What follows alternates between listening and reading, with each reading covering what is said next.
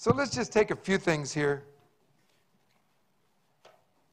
By the way, there's a book for each of you, families, and a CD back there that is designed to make you cry. Not because the music's so bad, the music's good. It's because they're love songs to Jesus that will hopefully put words to the passions you'd like to say, but you're fumbling for words. So be careful. You might not want to drive while you're listening to it. Adam was driven from the garden, and then he was pronounced, a curse was pronounced over him. He would till the ground among thorns and thistles, the sweat of his brow. Now that is very different. It's got to be very distinctly different from his activity in the garden. We do know that in the garden he tended the garden. That's biblical language. But that cannot be equated with tilling the ground among thorns and thistles by the sweat of your brow. So whatever he did in the garden, whatever tending means, which we don't know too much, except for he named the animals. That's about all we know. That sounds like fun stuff to me. But whatever that was, this was contrasted from 180 degrees. And that has become the status quo, the gold standard for the way we make money nowadays. The cool thing is that in judgment, God says, I'm going to make mercy triumph over judgment. I'm always going to make a way for you to make it, to somehow escape the judgment. I'm going to give you a way. So he says, if you work hard for 40 hours a week, till the ground or whatever you do, I'll put beans on the table and you can feed the people, feed your family. So even atheists, even those who are rebellious to God, God says, if you use my principles, they work. Isn't that big heart of him? He lets his principles work, even if you don't like him. Isn't that amazing? God's just an amazing God. So here we are, tilling the ground, and we've learned that in culture. We're 6,000 years past that time when it was pronounced upon Adam, and we still practice it. We preach it out in the church, out in the world, and we even preach it in the church. But let's just take, for instance, for a moment, what happened with Jesus at the cross. So here's Jesus. He comes on the cross. We know that he took on the curse and became the curse so that you and I don't have to suffer the consequences of our own sin. Is that correct? Okay. So the Bible says the wages of sin is death, and Jesus took the wages of sin, which is death, upon himself. He died on the cross. And thank you, Jesus. Awesome. Now, that was a big deal for him, and for us, it's kind of a position of faith. It's our theology. We quote it, but it's kind of ethereal. You can't, get a hold of it. It's like, right there it is. Let me measure it. Let me, quantify it, and, let me show it to you, and I don't mean show you in a word. You can't just hold something up, like pictures in that book I'm sitting around. You can't really do that. It's kind of ethereal stuff. Well, let me ask you the question. When Jesus came to earth and took on the curse, did he take on just part of the curse or all of the curse? You might know I'm going to push you a little bit, squeeze you in a corner with this.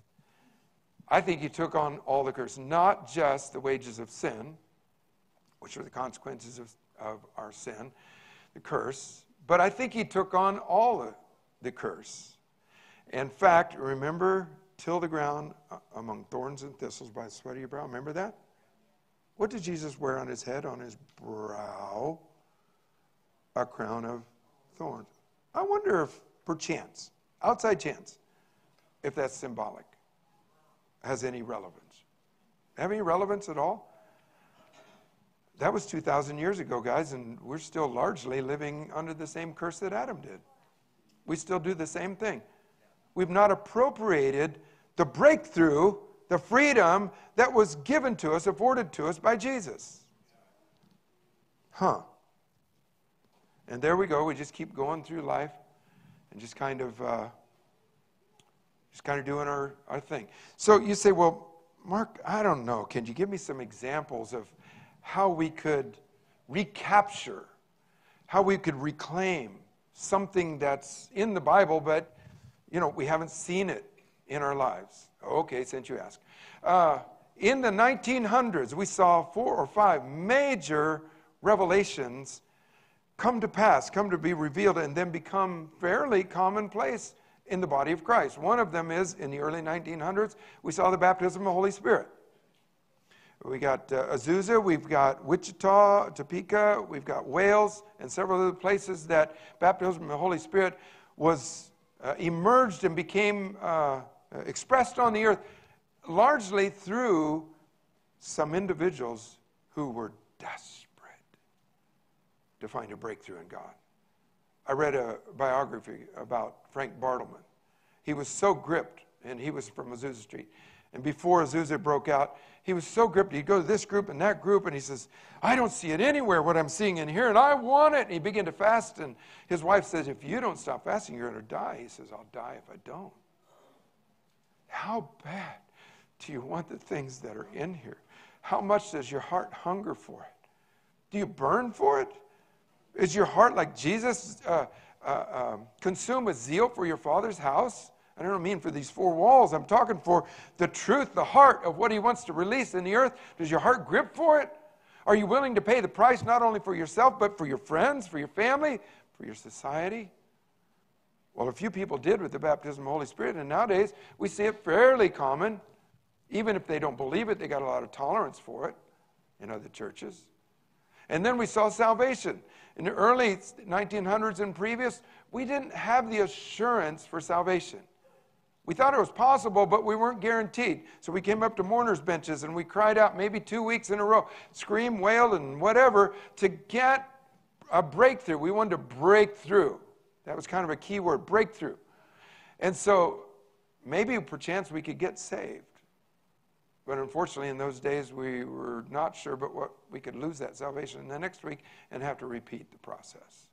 But now we're really confident that we can have the assurance of salvation.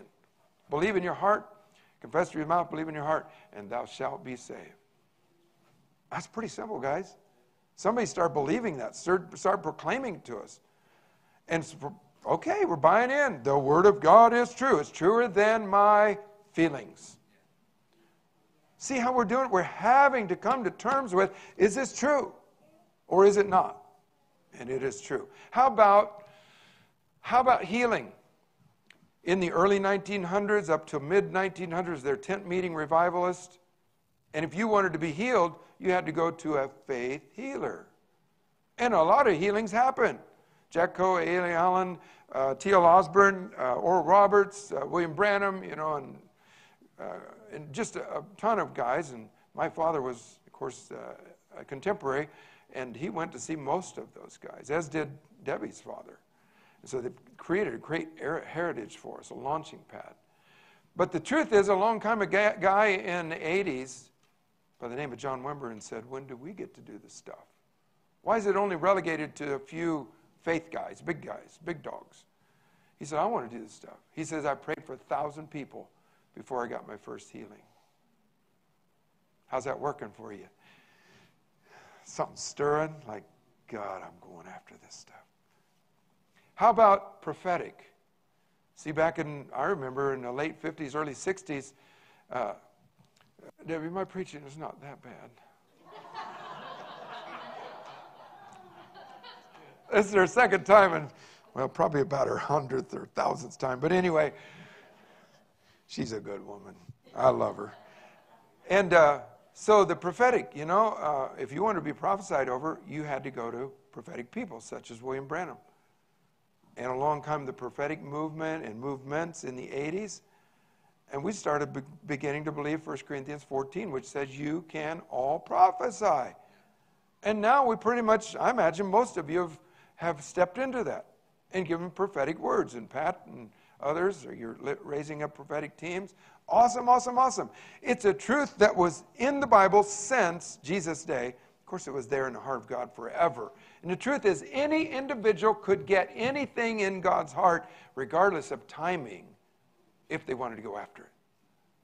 But the cool thing is, when it's a corporate or global timing, it gets poured out on all of humanity, maybe by a few who pay the price, but it's God's epic timing. Guess what? It's like a wave to a surfer.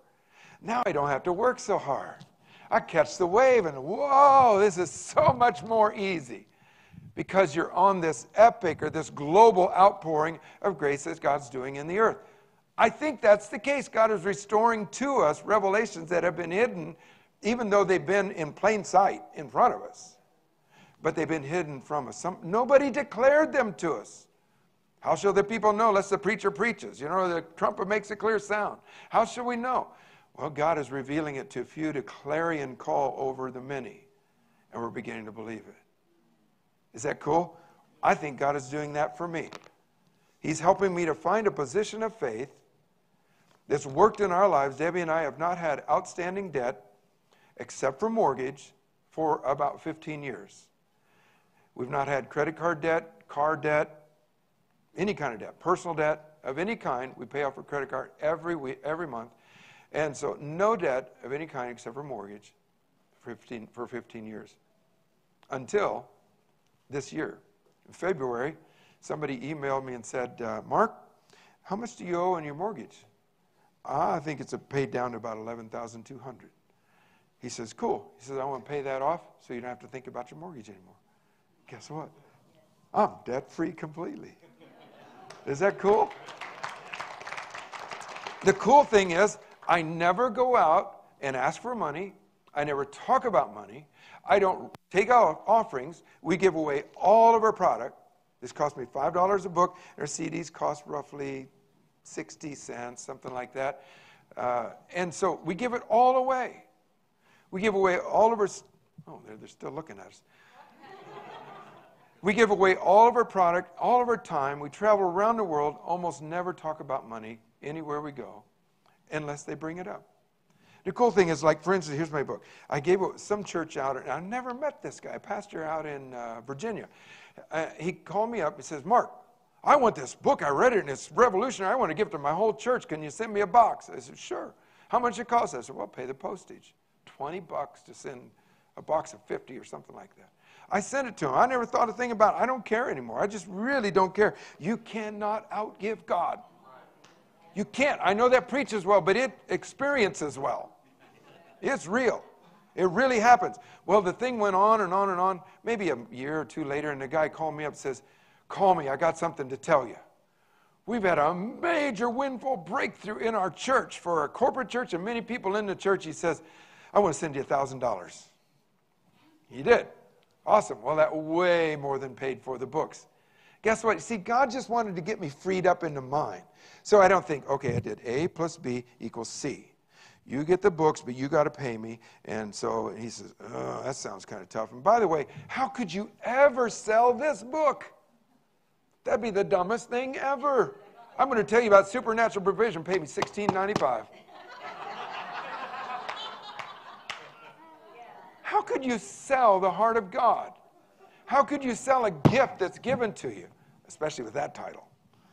And so the cool thing is, you just can't outgive God. God comes through so wildly. I was telling the first group, so when I had to buy the last 1,000 books of a $5,000 contract on my first contract with these books with the publisher, so it's about $5,000, and we didn't have the money, and I had to fulfill my contract.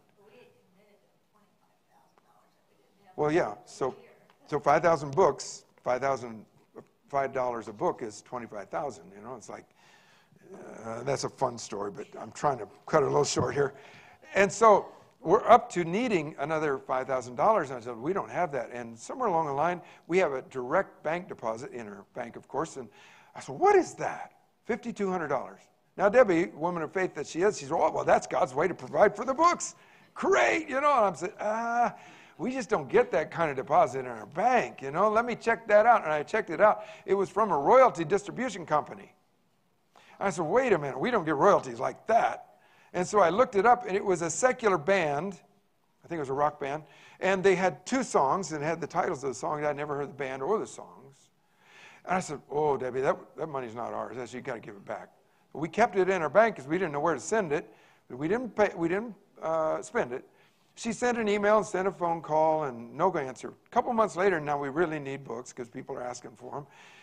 We get an email from the manager of the distribution part of this company. He says, yeah, I'm the manager. Yeah, it's right. You brought to our attention. We made a mistake, mispaid you, and glad you brought it up. People don't normally tell us when we pay them wrongly, but he says, we don't have a way to receive back erroneously paid monies.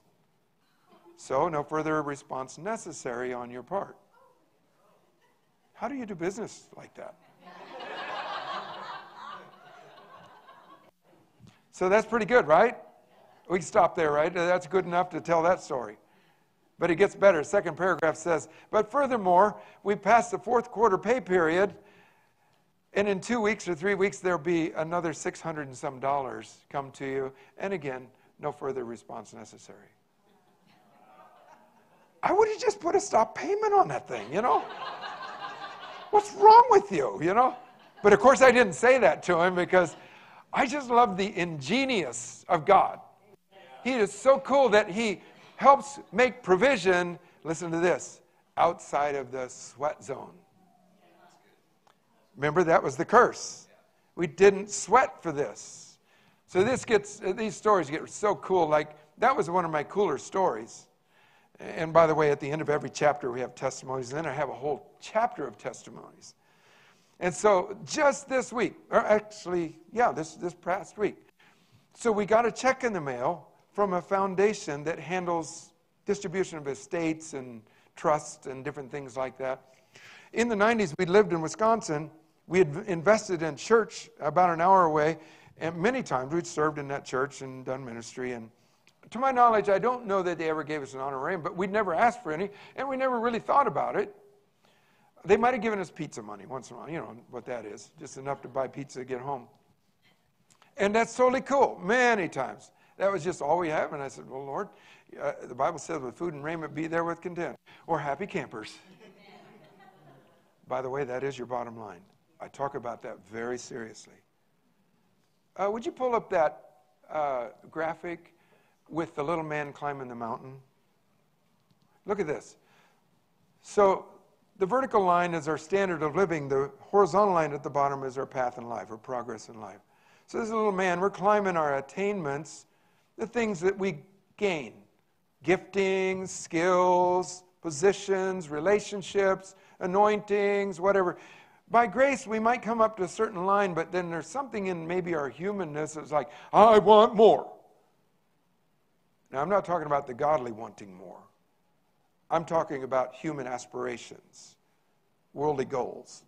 And so we continue to go on up the mountain in our own strength.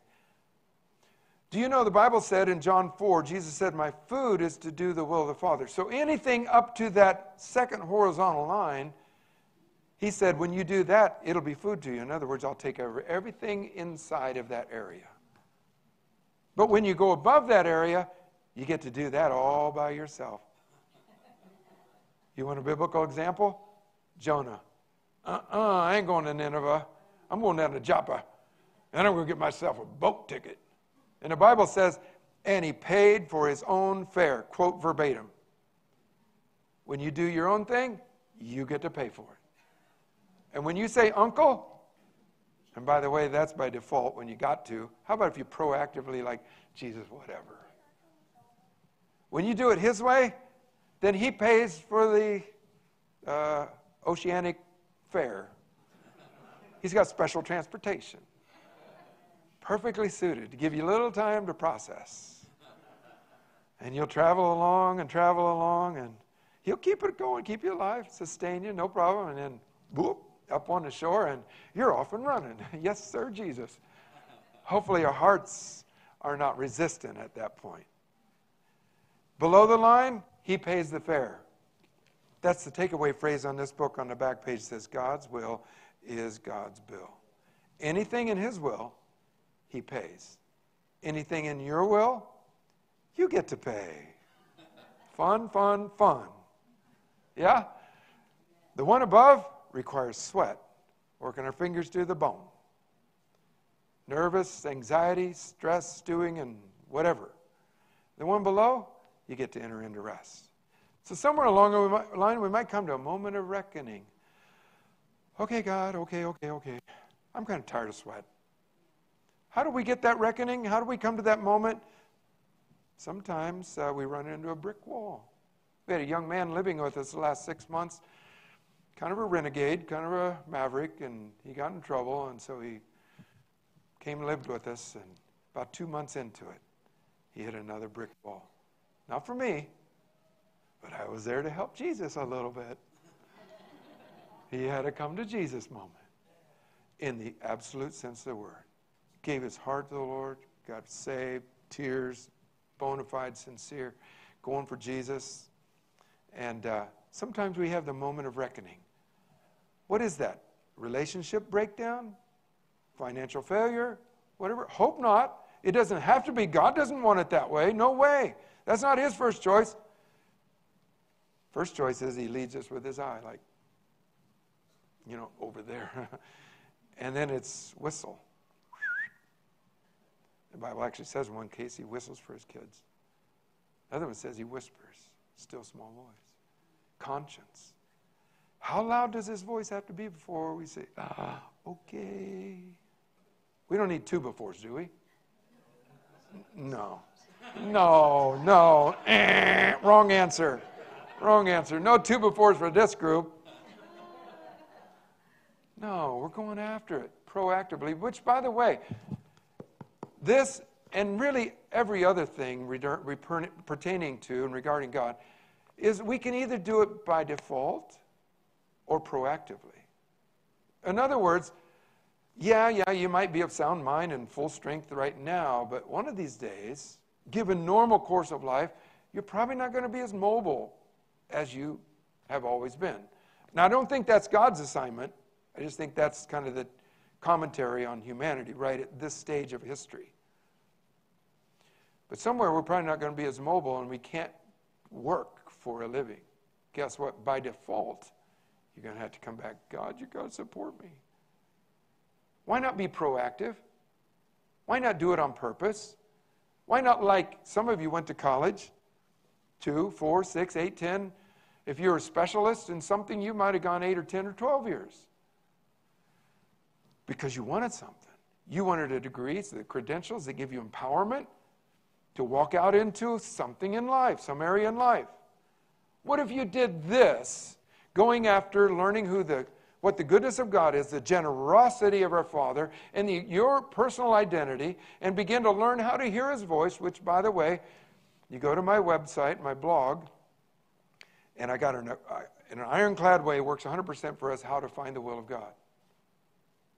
Got your interest? Well, then go there. Go to my business card back there. It's on that CD. And you type in Fleece Template on my blog, and it'll take you to it. It works all the time. We do all the great Beyond the Map blog right there. You type in Fleece Template. I'm telling you, it'll give you an ironclad way. You got to mean business with God, though. You got to get ruthless with yourself. You got to shoot down those kind of spurious, warm, fuzzy thoughts. You got to get hard and down and dirty with your thinking. I don't mean dirty, but get real serious about it. You got to go after it. And so I don't know where I was with all that. Oh, in the foundation story, yes. See, it's a team effort here. And then I've got to wrap this up. And so this week, after 7 years of paying us maybe about $7,000, that stopped maybe 8 or 10 years ago. We haven't heard boo from them. Everything was completed as far as we're concerned. This week, we got a check for $6,200 from that foundation. Like, I read the form letter. I still can't understand it. But you know what? It's got my name right there on the check. And this time, I'm going to receive it with gladness. And so, thank you, Jesus. So what I want to do is do one last thing. Can I have some help here? James, you're an amazing guy. You might get some help. Pass one coin out to everybody. I'm going to talk a little bit about Matthew 17. I think you got enough for, I think there's enough for everybody in here. So Matthew 17, and this is one of the chapters in my book. It's the story of Jesus and Peter going into the temple. Now they go into the temple, and the temple guys say, well, Peter, does your master pay temple tax? Now, guys, don't get distracted with them, okay? They'll get around to you, all right? Peter, does your master pay temple tax? Peter's like scratching his head. Jesus, do we pay temple tax? Yes, we do, and that's a terrible system. Why should the fathers tax the son? That is so terrible. But nevertheless, today we're not going to bloody noses. So, but Now listen, let me know if this is the correct version. But Peter, we haven't got any money, and I forgot my checkbook. And they don't have ATMs where we live right now. So why don't you go get an extra job? We haven't worked for a while, but if you rally the guys and get all the boats and the nets, and you go out fishing for a couple of nights, we have enough money, and we can pay the temple taxes, and then, hey, we'll splurge on Saturday night, we'll all go to movies. Does that sound like Jesus? That's not exactly the correct version? Okay, no, it's not. Well, it goes more like this. Peter, what have we been doing over the last year or so? Jesus, we've been out on the gospel trail, just doing the ministry and doing stuff. And well, what are we doing? Oh, raising the dead and cleansing the leper and blind eyes seeing. Jesus says, you like that? Oh, man, it's so much better than fishing. Jesus says, yeah, we've been about our Father's business. And you know what? Here's the cool thing. John later on is going to write it in John 4 that our food is to do the will of the Father. In other words, as we're doing the will of the Father and just making His joy to be my joy, then guess what? He says the Father will take care of all. Remember below the line? He'll take care of everything because God's will is God's will. So guess what? Today is not about getting an extra job. You got surprise taxes to pay, guys, at tax time? Peter didn't go. Jesus didn't say go get extra job. Jesus says enter into rest. Now today what I want you to do, Peter, is I want you to go home, get your rod and reel, and then on your way down to the lake, I want you to go by Starbucks and get a big iced coffee. And you're going to go down there, and I know you, Peter, you're going to try to make this thing work, but here's the deal. You're going to go fishing, and I want you to cast in a hook. Remember those words, because that's exactly what the Bible says. Now, I studied it. The money they owed was 4 days' wages. So when you cast in a hook, you are not going to make 4 days' wages with a hook. So Jesus telling Peter to fish was not going to get a vocational paying job. That's not what it was about. It's about him, listen to this, going back to what he enjoyed as a child, where he had joy in living. Where he'd lost joy, his joy had become a job. And now he'd constrained others into it. Now it's a job for everybody. Let's just make a happy world out of this, And Jesus is like, no. Let's go back to where you had joy. And I'm going to make a miracle where you used to have joy. So, Peter, you're going to lay there, and I want you to relax. I know you're going to watch that little bobber out there, and it ain't going down. You're going to run around here and here and there. Stop. This is about entering into rest today. At the end of the day, or somewhere along the line, you're going to catch a fish, and in that fish's mouth is going to be a gold coin. Peter's like, okay, Jesus, I got it. So he goes down and does his thing, and he's sitting there. He's tempted. Oh, that bobber is not going down. But Jesus told me to enter into rest, so he leaned his head up against a log, and a gentle lapping of the waves, and pretty soon he falls asleep. Sees the puffy clouds go by. Oh, you know what? I do love this life with Jesus. It's the best. He wakes up, and about that time, plunk, down goes the bobber, and Peter's reeling it in, and it's like, great, great, great, this is awesome. He opens up, take the hook out, and there's a coin in there. I've got to tell Jesus. Oh, that's right, he already knew about that. He throws that rod and reel down, and he runs down to Jesus. Look at here, Jesus, you wouldn't believe. Well, I guess you would. And so Jesus says, yeah, it's how good our Father is. When you and I find our pleasure at being about our Father's pleasure, when our minds have been corralled, trained, begin to find joy at doing what brings Him joy.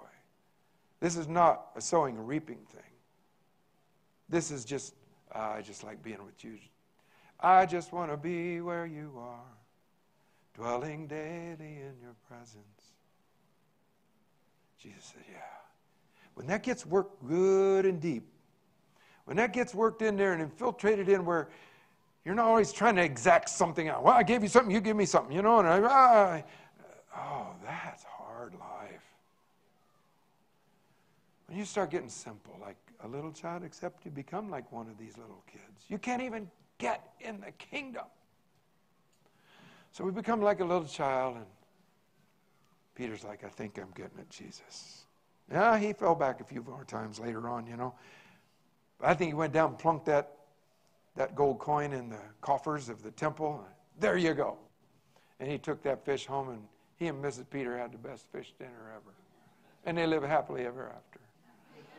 And what's the moral of that story? Careful, this almost break logic. Got extra taxes to pay? Take a vacation.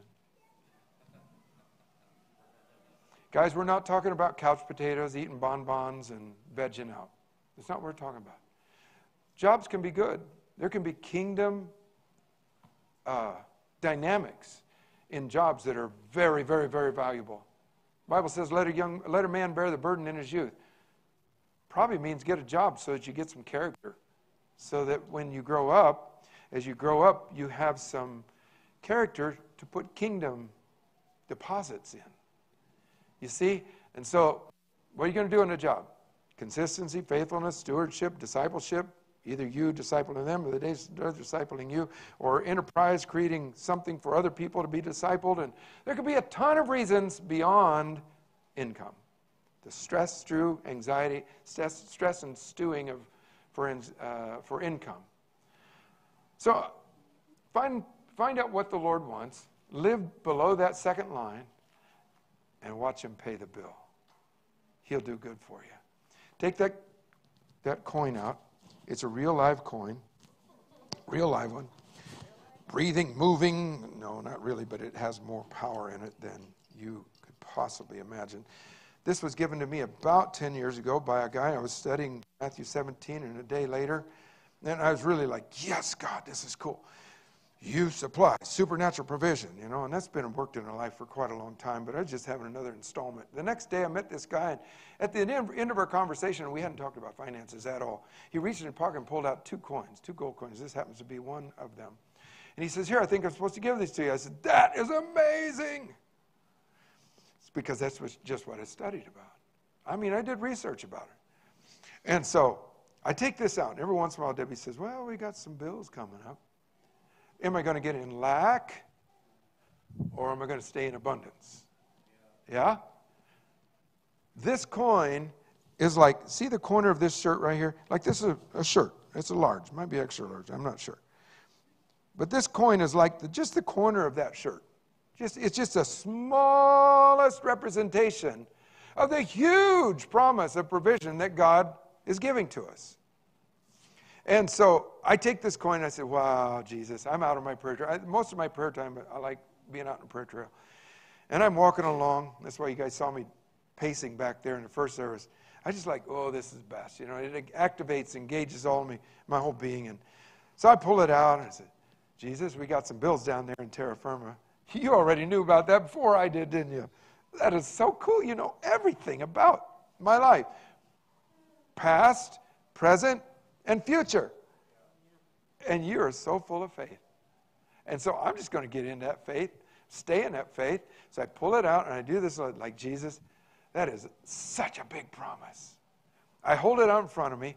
Literally, I see it like a doorway. So sometimes I tend to fall out of that doorway of faith, the room of faith, tend to kind of fall out and get into this lack thing, And so I hold it up. Literally, I do this as I'm walking along. I say, Jesus, today, I'm walking right back in. There I am, Jesus. Okay.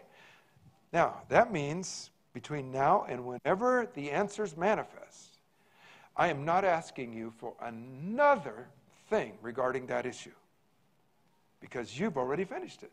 So now what I want to do is get into rejoicing, into thanking, into appreciative, into the excitement of the journey. What kind of story is that going to be, God? I don't know what you're going to do, but it's going to be another good one. We're going to chalk it up. Look what Jesus did again. This is going to be, you've done that so many times. Has anybody had any great breakthroughs from God? 4 of you. Okay. Jesus, you're going to have to help them. Obviously, every one of us. But if we're not careful, we can lose that, slip over here. But do business with that gold coin. And by the way, that's not yours to give away. So I bought many of them and I gave them away. And that's why, by the way, this gold coin is on the front. I bought many of my own money. I gave them away. And I was out in church maybe 2 years ago. And I was giving away a bunch of them. And afterwards, a guy came up to me and says, how could I donate to your ministry? I said, well, there's PayPal or a check or I don't know, several different ways. He says, cool. I'm going to give you $1,000 so you can buy another 1,000 coins so you can give it to another 1,000 people. How amazing is God? He says, I got a job for you to do, and I'm going to pay the bill. You just be happy. You just give them away. Just forget about you being the originator of anything in this. Just be happy about doing my stuff, and I'll take care of it. Below the line, right? God's will is God's will. Are you guys doing okay? Is your mind getting washed? The washing of the word. Now, part of it's the word of testimony, which you guys love testimony. Because why? Testimony gives the license and possibility for it to happen again in our lives. And part of what I've been sharing, of course, is the word. I haven't quoted too many references, but you've probably recognized many of the exact verbatim out of the word of God. And so with that, it's the washing of the word until my mind gets renewed, and thus I get transformed. Guys, I know that your pastor has shared over the last 3 or 4 weeks, whatever it was, the getting free in our minds from the ravages and the power of the curse, the effects of the curse. And guys, it's really true. And there's so much more I would love. I mean, this would just, I can't do this justice. It's just not even possible. Because it just requires, first of all, some teaching. And second of all, it just requires some exuberance, getting ecstatic about it. Let me tell you another story that proves that point, you know. And so I hope you've gotten something out of it. Doing okay? If you don't mind, put your hands on your head. We'll do this first. Lord, I just bless my mind to have renewed thoughts. Renewed thoughts. And God, when my circumstances and my feelings get into an illegal, inappropriate place, I'm not talking about sin here. I'm talking about unbelief and doubt and fear and anxiety and stress and stew and all those bad words, Jesus. When my mind wants to go there, Lord, I just charge my mind to send off some red flags and sirens and klaxons and whistles and say, It's illegal. You can't go there. Mind, I just charge you in Jesus' name. I'm going to begin taking every thought captive. And the ones that want to take me down, pull me into darkness and fear and unbelief, I just said, no more Jose. Lord, we just bless my mind in Jesus' name to be established upon the word, washed by the washing of the word, get regenerated and renewed, and thus my life be transformed. Hold your coin out. Lord, just thank you for promises that we can begin to use as tools to take us into new rooms and new places. Yeah, Lord, not only for our sakes only, but for our families, for those around us, for our culture, for our city. God, what would Warrensburg be like? God, if you could do it with 12, you lost one, 11, but Lord, if you could do it with 11 and build the early church on these 11 guys, later 12. Lord, if you could do that with rough and tough guys, smelly fishermen, cheating taxpayers, tax gatherers, Republicans and Republicans, or whatever. If you could do it, Lord, with all those guys, Lord, I think you could do it with us. We take this coin, Lord, and just say, just one more installment of the grand promise of your goodness to us and your Jehovah Jireh care for us. Lord, we intend to walk into that faith room, that room of abundance. Our mind gets our new orientation, new address is the room of abundance, living in heavenly places. That's my first default thinking is, I'm a heavenly being. I live from abundance, and I speak down into earthly situations. Thank you, Lord, for every installment you give to make me be an overcomer, yea, even a co-reigner. Amen.